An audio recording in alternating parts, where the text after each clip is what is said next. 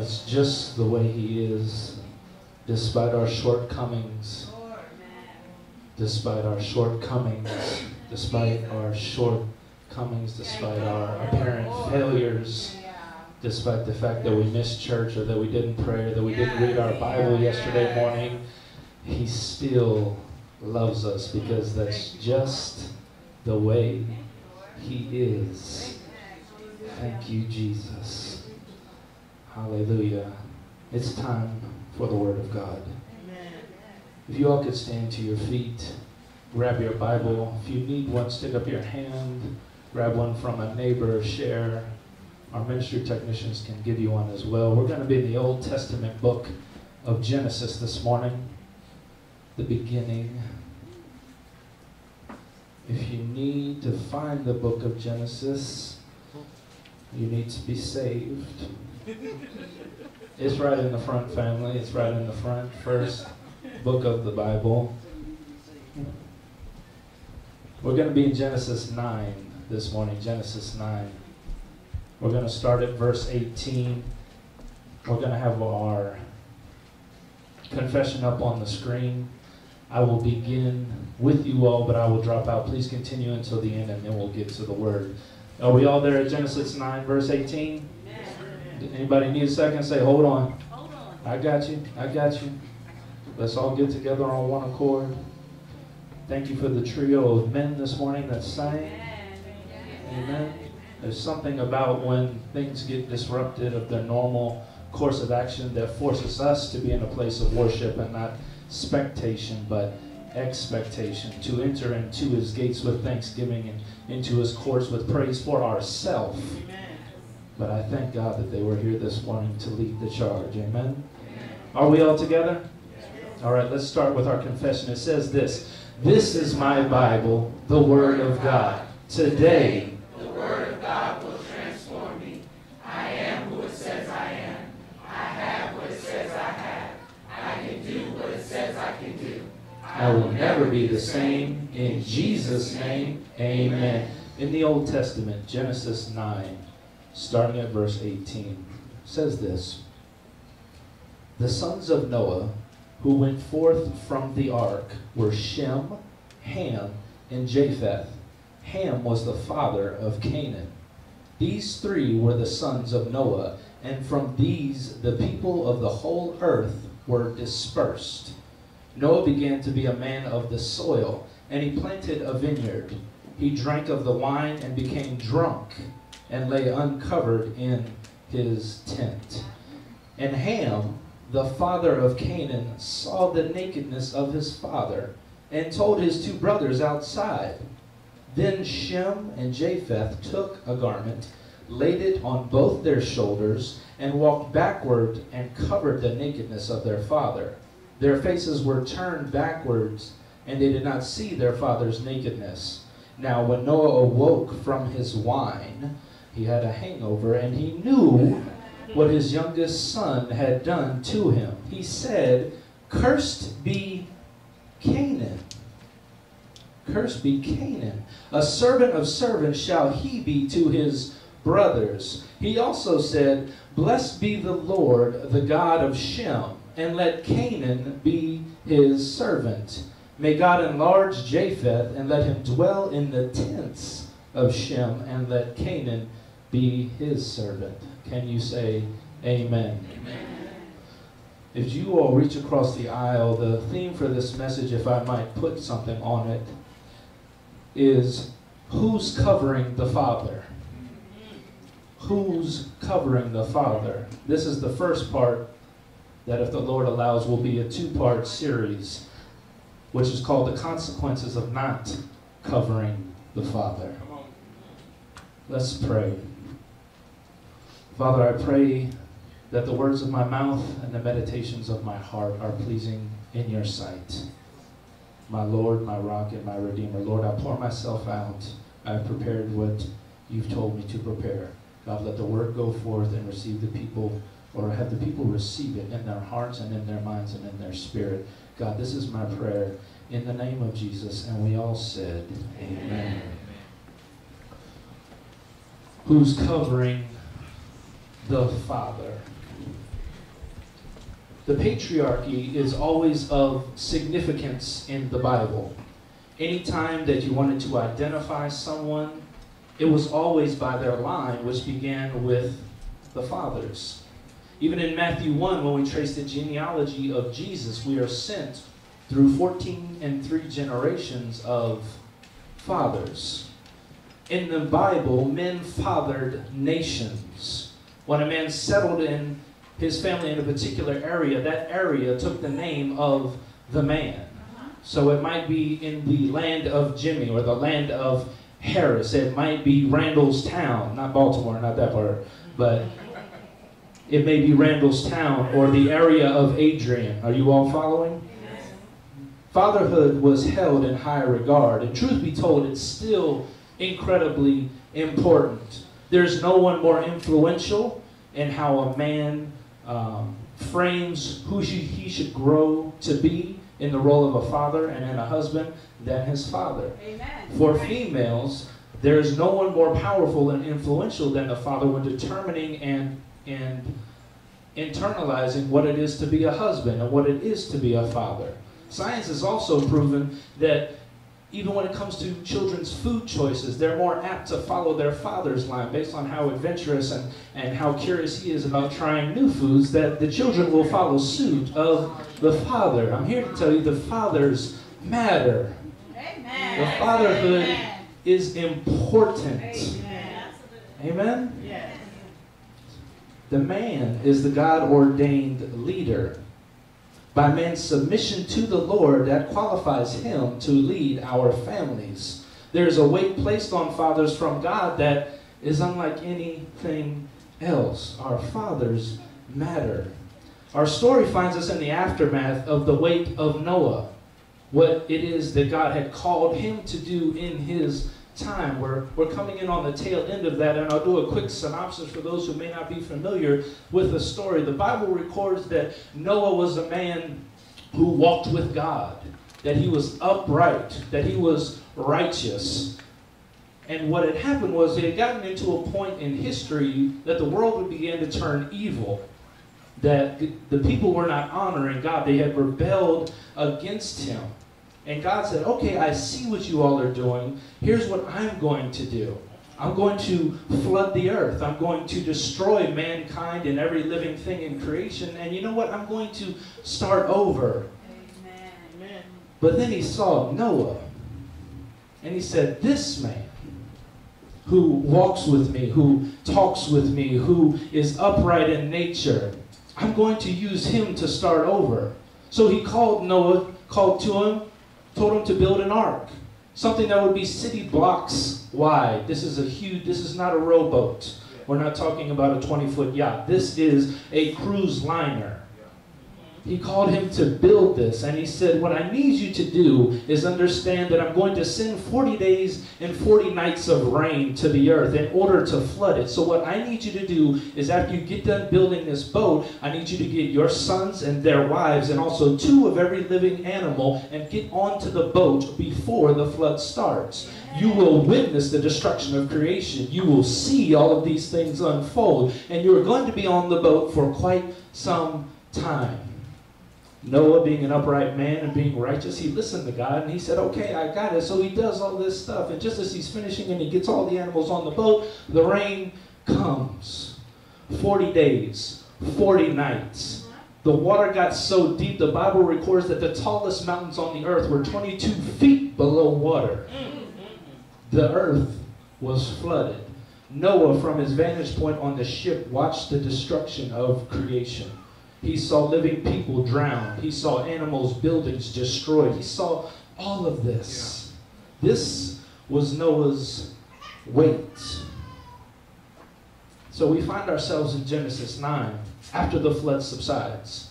It's been months at this point. By the time the rain comes, 40 days and 40 nights, and then the water dissipates, it has been months. He's on a boat with animals for months. He's around the same 6 people for months. This is not Royal Caribbean. We're talking about living in Washington National Zoo for some months in close proximity. I'm not quite sure, but I'm pretty sure it stunk. This is the weight of Noah. So in Genesis 9, verse 18, it talks about them getting off the ship. And it said the sons of Noah who went forth from the ark were Shem, Ham, and Japheth. Ham was the father of Canaan. And these three were the sons of Noah. From these, the people of the whole earth were dispersed. Now we credit Abraham with being the father of the faith, right? Noah is a father of different sorts. Noah, his line is the descendancy of all who would ever be. Because you remember, the entire creation was wiped out. So literally with Noah and these three boys come all of us. So it's a weight. And so it says that Noah became a man of the soil. And he planted a vineyard. And he drank of the wine and became drunk and lay uncovered in his tent. In order to properly set the context for what I believe God has for me to deliver, we need to understand that fathers have flaws. Amen. Amen. I know we like to puff up our chest, men, and this is just an encouragement from me to you. Don't take it the wrong way, but we all have flaws, and we have trouble sometimes kind of explaining it and feeling it because we're not feelers, we're doers, and we got this guard up around us, but we have to acknowledge that we have our flaws. Ladies and people who aren't fathers, I need you all to understand that fathers have flaws. We're not perfect. It may have been a bad temper. It may be that your father wasn't kind. Maybe he wasn't there. If he was there, maybe the relationship wasn't everything that you needed or even expected. But he had his flaws, and it doesn't make him less of God's man because of that. Amen. Noah lay drunk. This brother wanted to drink so bad, he planted a vineyard. And he made the wine. There was no 7-Eleven down the street. Lucky's wasn't open to get a Steel Reserve. There wasn't that. Y'all know what Steel Reserve is. Amen. Y'all know what Steel Reserve is. But that's the kind of weight that he had. So it was a bit of a flaw. Noah turned up, got drunk, and fell out his clothes. It was a flaw. It was him. He was naked. We can't deny it. But with the weight that God had called Noah to do came the weakness that needed to be covered and not exploited. With the weight of what God called Noah to do came the weakness, the flaw that needed to be covered and not exploited. It's so easy to throw him under the bus. It's so easy to say that he did this and he did that. It's so easy to do that, but who's covering the father? We got a baby daddy bullying complex in our culture, but while you're throwing him under the bus, who's covering him? Noah was handling his release the right way. I might get in trouble for this. I didn't expect Pastor to be here. I was hoping I maybe have to deal with this a week from now. But Noah had a rough couple of months. Right? We've already talked about that. He received a word from God that the world was going to be wiped out. God told him to make a boat. He saw the destruction. And he got to a point that it was all over. And he kind of let his hair down for a second. He planned an event. He planned this party. He planted his vineyard. He knew he was going to make wine. He didn't say, you know what, I'm thinking about making grape jelly. No, Noah knew what he was going to do. We all need a coping mechanism, but please, sir, to my fathers and the men in this place, when you need to do what you need to do, please do it in your tent. I know it's not popular and we're supposed to be perfect and Jesus-loving people and we don't need to drink and we don't need to, to deal with stress and this, that, and the other, but, to the fathers in the place, ladies, you can hold your ears. Just do what you do, but do it in your tent. Your ability to be covered lies in direct correlation with the number of eyes that are on you. And if the number of eyes of those who would expose you outnumber the eyes of those who would cover you, you're going to find yourself in trouble. That's why you can't go out to the club and do what you want to do and cut a monkey. In this day and age, there's a cost to doing that. There's cameras everywhere. People who would undermine you, who don't even know you, would be so quick to snap a picture and post it. And little do you know that that's the third cousin of so-and-so who you're dating and sees you up on the girl in the club doing what you do because you just needed a release. Please, sir, do it in your tent. Now, this is not a co-signing on crazy. This is not a sanctioning of debauchery or whatever else. Please understand that you have to be walking with God the way that Noah was walking with God. You had to do some work for him. Don't say you had a bad day at work and you need to go cut a monkey and end up naked in the streets. Wow. Wow. Find your safe place. Find the people in your life that love you enough to cover you. Because we all have the weakness that will drive us to the point of being left naked. Are you all tracking with me? Keep your circle tight. Stay low and don't be hot. That's what we used to say. You're being too hot. You're being hot, Slim. You're being hot. But Ham, in verse 22, it says, Ham, the father of Canaan, saw the nakedness of his father and told his two brothers outside. It says that he saw and then he went and told. Now, was Noah blameless? No. But Ham had a choice. Do I cover my father or do I run tell that?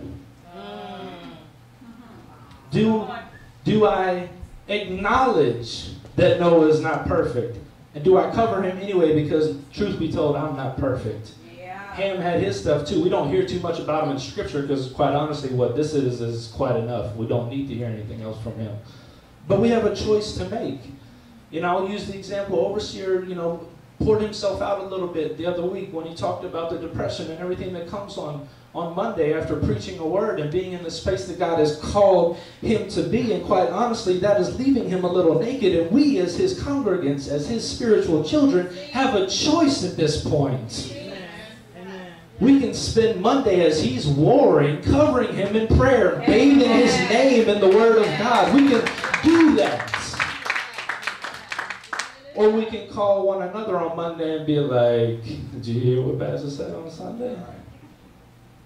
We have a choice with what we do. If I had to liken it to something we do nowadays, Ham went out and, told his brothers real quick and tried to spread the word. We throw stuff up on social media any day of the week because it's convenient we can do that, not knowing that we could have just taken the time to cover them instead of exposing their weakness. Verse 24 says this. When Noah awoke from his wine and knew what his youngest son had done to him, he said, "Cursed be Canaan." Did you hear what he... Who was in the tent? Ham. Noah said, "Cursed be Canaan, his son." It's important to know, family, when we fail to cover the fathers in our life, that it's never us or the father that suffers, it's the children. The children always catch the brunt of what it is that we're doing. When we're laying out the father, when we're cussing him out, when we're talking ill of him and the children are present, they're building a perception of their father that's based in weakness that we all have because no one's covering him. This is not to take away the truth of what Noah did. It's not to take away the truth that he may have not been the best person, that he had his flaws. But what do we gain and what do our children gain by exposing that to them? My father and I, he's been dead for 15 years. God rest his soul. We didn't have the best relationship. But when my babies ask about their granddad, I said, he was a good man. He did this with me, and I remember this time we used to do that. And it's all the good stuff. Why? Because I want them to build up a positive image of men in their life. The truth is the truth. The truth is the truth. But I gain nothing by running his name through the dirt. Nothing. We're hurt, guys, I get it because I've been there. But we cannot continue to perpetuate this awful cycle, this toxicity, this dysfunction for our generations. Yes. We have an opportunity to make it stop with us. Yes. Because the children suffer. Amen. Numerous times in Scripture we hear God say through the prophets that he visits the iniquity of the fathers on the children. Children suffer when we don't cover the father.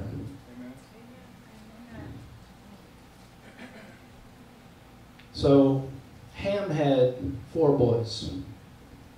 I'm going to do a little historical genealogy study for you all right quick. It may not preach well, but it'll lend to the point that I'm trying to prove, that we must cover our fathers in this day and age. The curse went to Canaan, but the crazy thing about Canaan is that it's recorded in the Bible as being corruptive. All that means is that he has a larger-than-life personality, a larger-than-life draw in which he can corrupt those around him. So as you'll see, though the curse went to Canaan, the rest of his brothers felt it also. Even though the curse was pronounced on him, we're going to walk through it a little bit. Y'all bear with me while I do a brief history lesson. If you're into the History Channel, you might like this right here. So first, Canaan.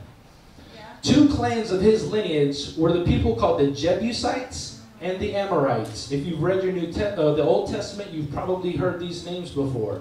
Now, they participated in the spreading out of the family through exploration, through conquest. But what's interesting is that though they established all these lands, they lost them.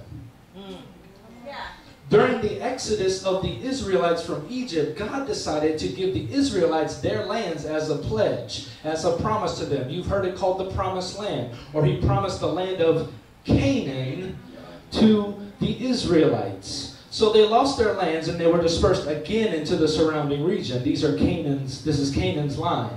They took up residence in a city called Jerusalem, but they couldn't get too comfortable because after a few years, a king named David showed up on their door with the whole nation of Israel behind him, and they conquered the Jebusites, once again dispersing them into the wilderness. This is Canaan's line. Finally, David's son Solomon ended up enslaving them to build the temple. The Amorites had the same fate, as their lands were also dedicated to the line of Abraham during the Exodus, and they too were enslaved by Solomon. This is how we start the curse of Canaan, because of Ham's failure to cover his father. The second son was Cush. His line didn't fare so well either. Cush would ultimately become what we know today as Ethiopia. The most well-known scripture reference of their faith is Isaiah 43:3, and it's God telling Israel that he's given Egypt for their ransom, Cush and Seba in their stead, which simply means that God has made provision for the nation of Israel, God's people that is. He's made provision for them through the sacrifice of these 2 people groups. Again, Canaan's line. Another one of Cush's sons was Nimrod. I know that sounds funny. Get your laugh out now. Nimrod was his name. He's recorded as being a mighty man. His kingdom was vast. It started with Babel. And if you know the Old Testament, Babel was a town where they were incredibly smart, incredibly ingenious. And what they did was they started and decided to build a great city and a tower to reach all the way up to the heavens in order to make themselves equal with God. God saw what they were doing, and if you know anything about God, he's not too keen on sharing the spotlight with anybody. So he said, you know what I'm going to do, these smart people who think they're so suchy much, I'm going to confuse their language, and I'm going to disperse them over the earth. That's where we get the term babbling from, because God sent confusion and chaos into their midst because we had a problem in not covering our father. He also built Nineveh, Nimrod that is. Who's heard of Nineveh? Nineveh was a great city in its time, so much so that it would take you 3 days to walk from one end of the city to the other end. If you remember the story of Jonah, God sent Jonah in order to preach to these people to repent and to get right with God, because they had again fallen off. They had again fall short of the glory of God. They've done all these things. So he sent Jonah. So Jonah preached to them, and God spared the city. Now his work was successful, but unfortunately in 450 years, God decided to destroy the city anyway. This is the line of Ham through Canaan. The third son, I'm almost done. The third son, we have Egypt. Now, Egypt had a few sons as well, but I'd like to draw your attention to just one of them. And his name was Casluhim. Yes, I had to look up how to pronounce that. Casluhim. He is the line that the Philistines came from. And most of us are familiar with the Philistines. The nation of Israel warred against them for what seemed like forever. And the most famous account of the Philistines was the battle of David and Goliath. Now, Goliath was the Philistine of Philistines. He was the greatest warrior of the day. And Scripture records that David showed up on the scene when they were in the midst of the battle, the nation of Israel against the Philistines. And he said, "Who is this uncircumcised Philistine?" Looked him up and looked him down and killed him with a single shot with his slingshot. Went up, cut off his head, and he was pronounced king. He was celebrated. The Philistines, although they suffered a loss then, they went to continue on, but ultimately God pronounced his judgment again against them in Ezekiel 25:16. It says, "Behold, I will stretch out my hand against the Philistines, and I will cut off the Sherethites and destroy the rest of the sea coast. I will execute great vengeance on them with wrathful rebukes. Then they will know that I am the Lord when I lay my vengeance upon them." These are the words from God to the Philistines, from the line of Casluhim, son of Egypt, son of Ham, who failed to cover his father. The final son of Ham was Put. I don't need to go into too much detail. You all see the pattern here. But Put is what we would know in northern Africa as the area of Libya now. Now, if you know anything about that country, they have been war-torn for generations in a constant state of poverty, power struggles, corruptness. This is Put.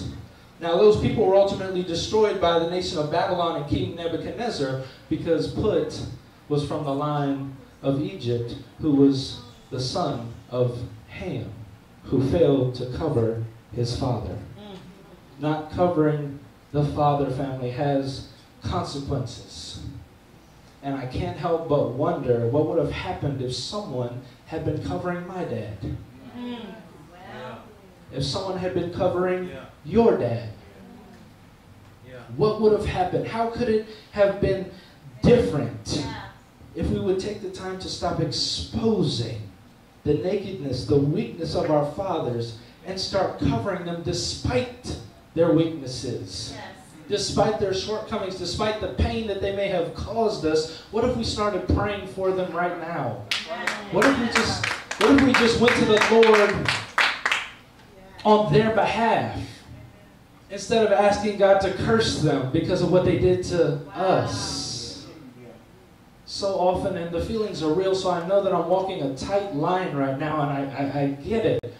But so often, we are so quick to throw them under the bus because of the hurt that they caused our hearts and how we've never been changed. And I encourage you, just as Christ forgave your shortcomings, let us forgive our fathers.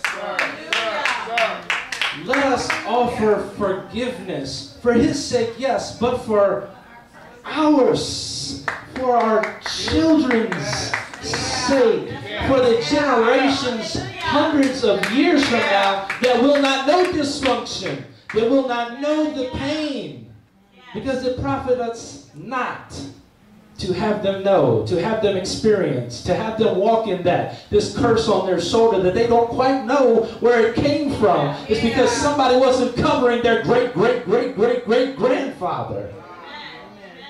And we succumb to the pressure of the culture. As Christians, we have to be beacons of light in the midst of that. We have to take a step back and say, yeah, I see you down on him. I see you talking bad about him. And yes, it was his fault. Noah was drunk. Noah was naked. But Ham had an opportunity to cover him. And I can't help but wonder that Ham's line, Canaan's line, Egypt's line, Put's line, and Cush's line would have been entirely different if Ham would have done what Ham should have done and covered his father. And I hear you that I don't know your story, and I don't know what he did, or I never knew my dad. You don't know my baby's father. You don't know him. I do know. I do. I do. And even if I didn't, God knows. Amen. And he preordained your life for what it is. He knew that on Father's Day in 2018, you would still be wrestling with some of these feelings and some of these hurts and some of these pains. And it doesn't make them irrelevant. I just want to tell you that. But if we start covering, you'd be so amazed that the work of God can continue in a man's heart, and then it can actually start in an instant. In the twinkling of an eye, God can turn a heart. Yes, he can. God can move. Jesus said, if I be lifted up, I will draw all men. Start taking it to the Father about your Father. Let Christ do the work that He's done in you. Because you all are all in here on the side. You all are converted, changed, and on your path towards greatness. Why can't we wish that for our fathers? Why can't we just lift them up? And I got a pet peeve that we start to do, and I don't want to step on toes, but let's just start covering the fathers and stop taking this day away from them. Let's stop taking Father's Day away from the fathers, despite the circumstances, despite it. And I know you're a single mother, and I know that he wasn't around, this, that, and the other, and I'm going to celebrate Father's Day. No, let's stop changing the focus on those who have done wrong to help gird up those who are doing right. To the faithful fathers, don't disqualify them because of the unfaithful few. There are men in this place and in all of our lives that are doing it. That are doing it. That are raising families. And I'm sorry, I got to do it. Men of color that are just doing it. But we let the media tell the story. We let angry mothers tell the story. We let everybody else tell the story. But Ham didn't cover his father. Cover the fathers. This doesn't change the fact that they're flawed. It may not even change them. But what we have is the peace to know that we've done everything in our power by taking it to God through Jesus Christ about our dads. We have the power to say that I submitted and that I threw them on the altar as much as I could. Through prayer, through supplication, through intercession. I just want you to bless my father. I just want you to help him find his way. Help him find the joy that I found. Help him find the community that will support him. And men are alone a lot of times. We are lone wolves by design. Even when we get together with our boys, it's like 6 words that we speak between 3 hours. Yeah, you doing good? Yeah, I'm good, man. What you doing? I'll take another Hennessy.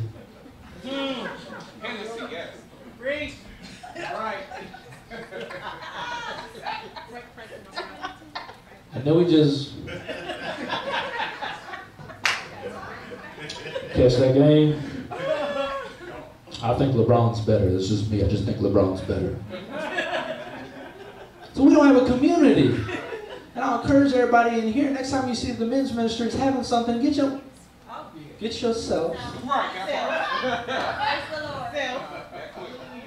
Get all yourself. And get in the place. Amen.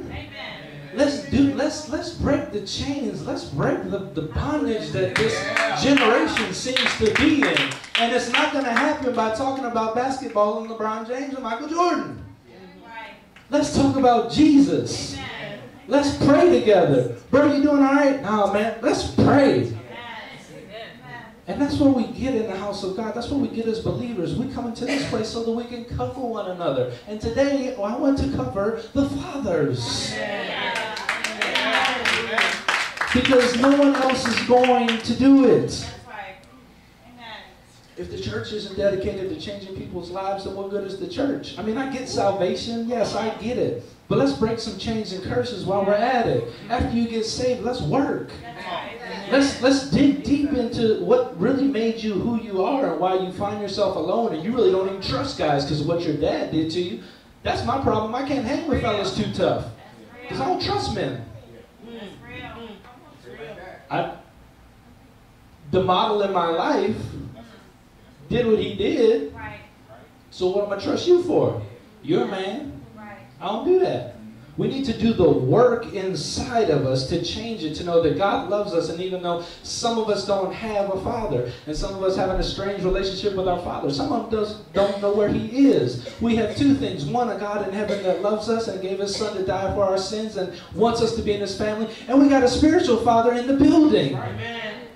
Whose call is to shepherd and build and teach and help mold men. Adrian gets together with the men, and we have some real talks. Real talks, because we need that. take the time, share it when the message comes across the screen. Get your tail or get your father, get whoever in your life is a father, and send them to this place. Amen? Yes. That's all I wanted to share with y'all this morning. I know I don't preach well, but this is what we're going to do right now. If nowhere else in your life you can't get covered, you're going to get covered in this place today. Yes. So here's what we're going to do. I'm not calling you up here. I'm not calling you up here. I just want my fathers to stand where they are. Just stand where you are. If you're sitting in the section where a father is, stretch your hands towards the fathers. Because this takes community. We're going to come to Christ, and we do that, and we all did that at some point in our journey of Christianity, and in our discipleship we're continuing to develop. But what it takes is the community. Yes. What it takes is the people that are in our life to stretch hands, to lay hands, to cover them. And it doesn't matter if you're a stepfather, it doesn't matter if you're a godfather. I want you to stand in this place. If you are participating in the upbringing of a child in any shape, form, or fashion, I need you to stand in this place. Because God loves fathers. God loves fathers. And despite your flaws, despite what you've discounted yourself for the wrong that you've done, despite the guilt that you carried, despite the circumstances, God loves fathers. Yes. He loves us so much that He gave Jesus Christ for our life. He gave Jesus for us to undo the wrong, to help mend the heart, to heal the sick. God did that for all of us. So as your hands are stretched towards Him right now, I just want to lift you all up.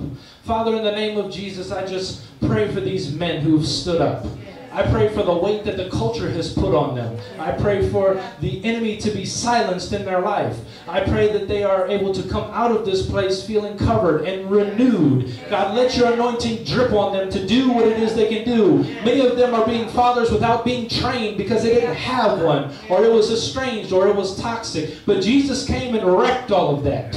Jesus was shown to be a Savior. Jesus was shown to cleanse us from our wrongdoing, from the generational curses.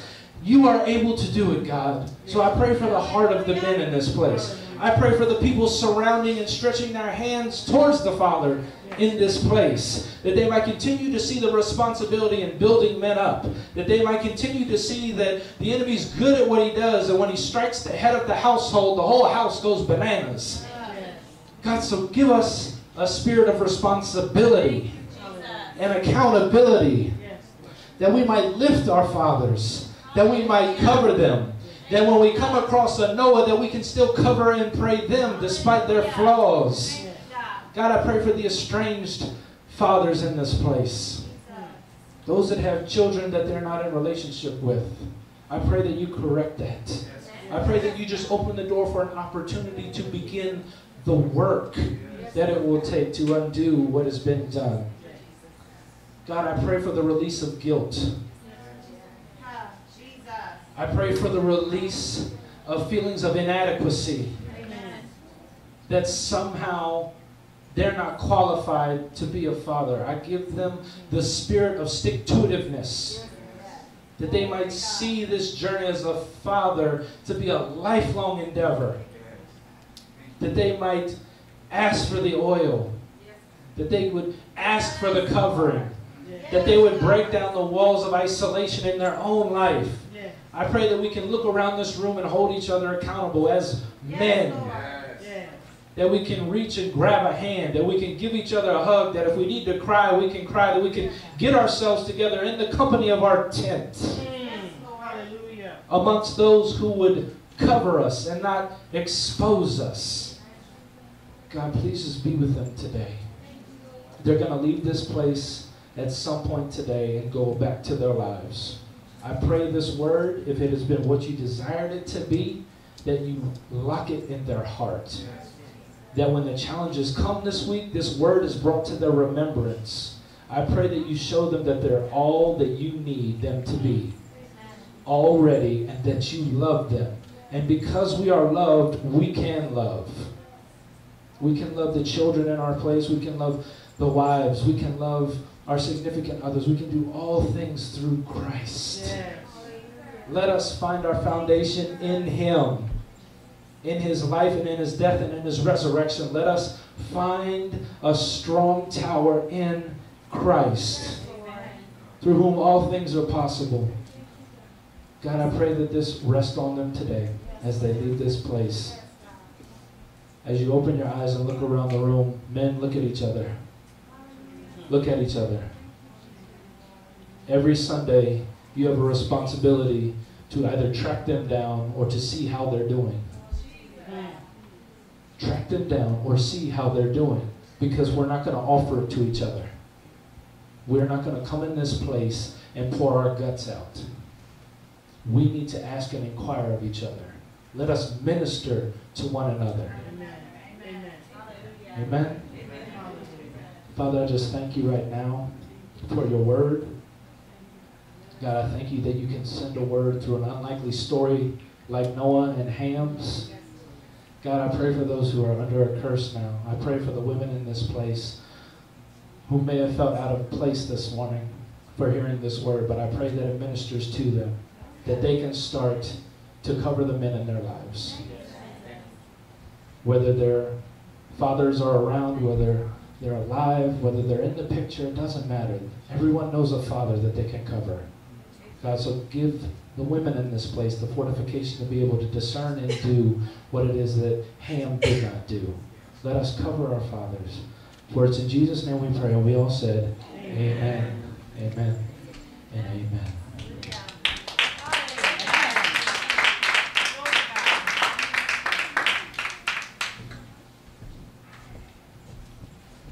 Okay. Did y'all learn something? Yes.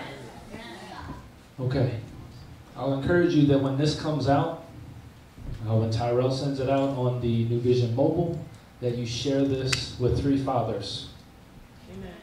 Share with 3 fathers. Share it with 3 people who you know have an estranged relationship with their father. Because the church is being called back into order. And this is ministering to the hearts of men. Amen? Amen.